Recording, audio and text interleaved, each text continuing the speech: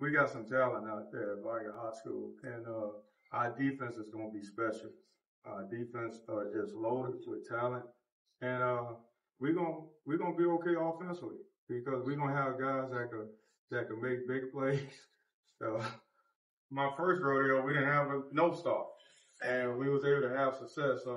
You know, and kids change with that star because they think that's important and they chase after it, and that's really not important because it's a team sport and they got to be involved. They got to really sacrifice.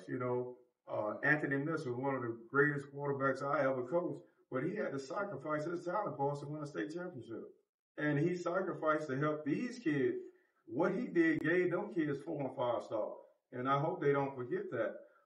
He put a lot of time. He showed them leadership. He showed them how to get it done, and he prepared every day as a champion.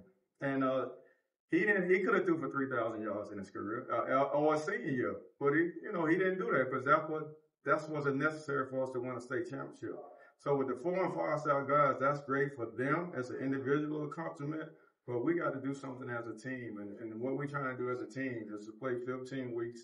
And when the dust settles, we become champions, and that takes a lot of sacrifice.